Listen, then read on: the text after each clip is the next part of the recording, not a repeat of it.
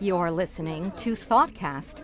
I'm Jenny Attia, and I'm at the Harvard Bookstore in Cambridge, Massachusetts, keeping my eye on Jonah Lehrer, who's busy signing copies of his latest book called How We Decide.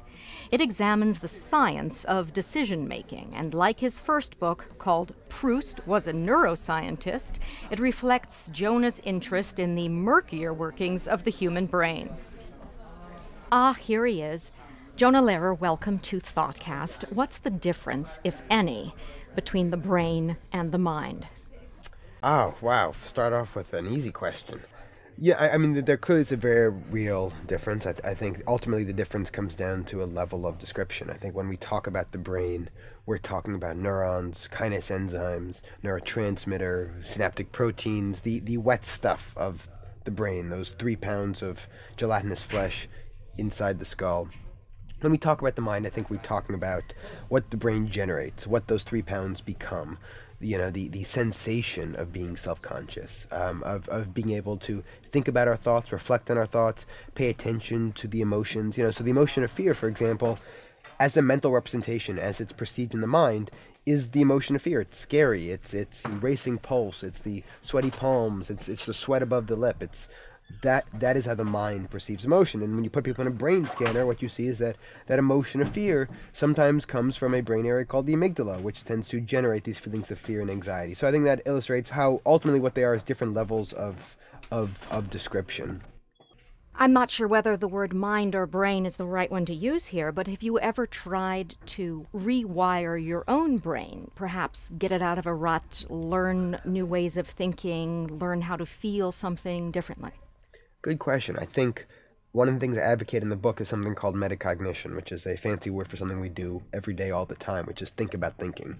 And I think one of the surprising insights of modern neuroscience is being that metacognition, they tend to study this in terms of Buddhist monks what do Buddhist monks do all day is they practice metacognition. They think about how they think and they practice controlling their thoughts. And they found that this can actually profoundly change the structure of the brain in the way brain areas that we thought were beyond conscious control, brain areas like the amygdala, that the brain area that reacts to scary stuff outside, can actually, by simply thinking about how you think, you can change the way these brain areas work. You can change the actual structure of this organ inside your head. So I think that's something just as a matter of living, as trying to think, as trying to make better decisions, I think you're inevitably changing the way your brain works, that the mind feeds back onto the brain. I think one of the illusions, one of the popular illusions is that it's a one-way street between the brain and the mind, that it's just the brain generates the mind and that's it. I think one of the surprising findings of modern neuroscience is that it's actually a loop. It's a feedback loop, that the brain creates the mind, but the mind also feeds back. Every thought you think is manifested as a change in neurotransmitters, synapses, synaptic activity, etc. So I think by simply trying to be metacognitive, I think that's a crucial component of being a good decider, being a good decision maker, adjusting your thought process to the task at hand.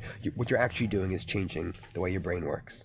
You've written a lot about brain activity. Jonah, what kind of brain activity do you think was going on Wall Street during the latest economic boom, or should I call it a bubble? I think it was certainly a bubble. I think it was a mirage of a boom. People stop thinking about losses and they take these rewards for granted. And then, of course, the bubble implodes. And that's what we're living through right now, which is this, one way to think about it is a massive prediction error failure. Is we expected the market to always go up and now it's going down, and so there's a panic. We all want to get out of it. I think the other big thing we're looking at right now is, we're living through times, very uncertain times. And I think this remains one of the big mysteries of decision making, is the effect of uncertainty. I think it's a really undercovered subject, is why uncertainty is so disorienting to the brain, makes it feel so bad, why we so crave certainty, knowing for sure. And when we don't know for sure, when we don't know if Citibank will survive next quarter, or if the stock market's going to tank another 20%, that paralyzes people. So they don't want to invest. They don't want to take a chance. So I think what you also found is the reason these models for evaluating risk, like subprime mortgage debt, I think the reason they were so misleading is because they gave people the illusion of certainty. They led people to believe that there was no risk, that because they could quantify the risk, measure it, that somehow that meant there really was no risk. And then they stopped questioning the underlying assumptions of these models, which is, what if housing prices fall? Then all of a sudden, there's going to be massive foreclosures, and this debt isn't such a sure thing. So I think you see this complicated stew of variables, and when they all come together, what you get is, I think, a colossal bubble, which is what's unwinding right now.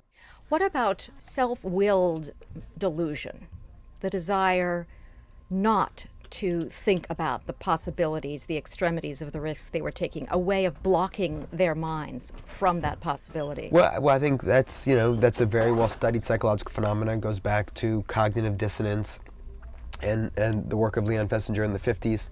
And I think that's a basic property of the human mind, not one of our more outstanding properties, which is that we tend to filter the world to confirm what we already believe or would like to believe. So if you really want to believe that these debts are safe, if your career depends on it, if they've made you lots of money, then you're going to find ways to not think about the information which may contradict that belief, which might suggest that maybe housing prices might fall, maybe there is a housing bubble. And so that's a clear example, I think, of really how we filter the world to confirm what we believe. And this isn't just about Wall Street. This is why liberals watch MSNBC and conservatives watch Fox. This is a basic property of how we think and how we process reality. David Brooks of the New York Times calls this recession a, quote, mental event. And I'm wondering, what about the belief in capitalism itself as an efficient, rational, self-regulating marketplace? What kind of a mental event is that?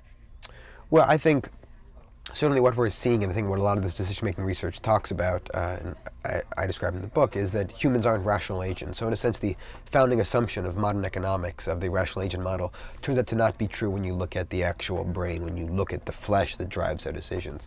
So I certainly think, it's time for economists.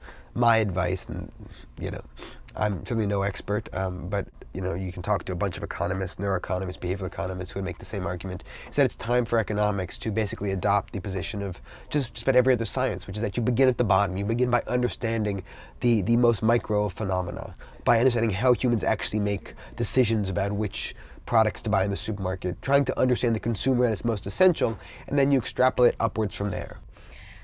Emotion is often considered sort of to be a problem in decision-making, or has historically been, and you're attempting to sort of bring it out of the shadows and give it some credit. Yeah. But when you think about gut decision-making, isn't there actually a brain in the gut? You've got lots of brain cells in your gut. That's absolutely true. You've got billions of brain cells in your gut, and I think that's an important part of registering emotion. Is emotions really begin as bodily signals. The feeling of fear, in a sense, is the brain's perception of this rising pulse, sweaty palms. And this idea goes back to William James in the 19th century.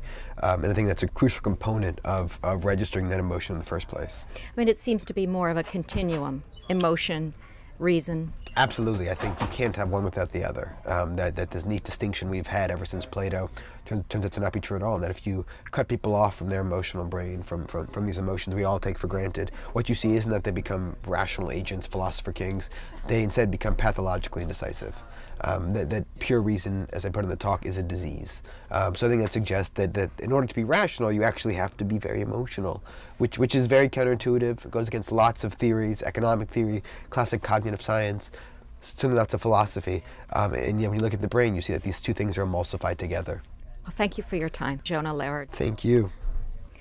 You've been listening to ThoughtCast.